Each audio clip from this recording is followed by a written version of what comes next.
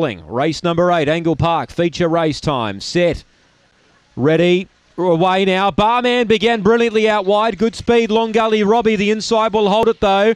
Dunkirk gets over to be running third. Libby Raider gets through to fourth. Outside it, Crazy again. 3 lengths away to Emily Storm. Emily Nolan in bother early. So is Dakota Dawn down the back. Leader Long Gully Robbie. Led by a length. Dunkirk joining it. 3 wide on the track. Barman. 2 lengths to Libby Raider looking for a run. Barman takes over. Libby Raider hooked wide and runs on. But straightening up. Barman gets clear. Fave too good. 1 by 3. Barman. Libby Raider second. Emily Storm scorching home. It grabbed third. Dunkirk, I think, ran fourth in a photo.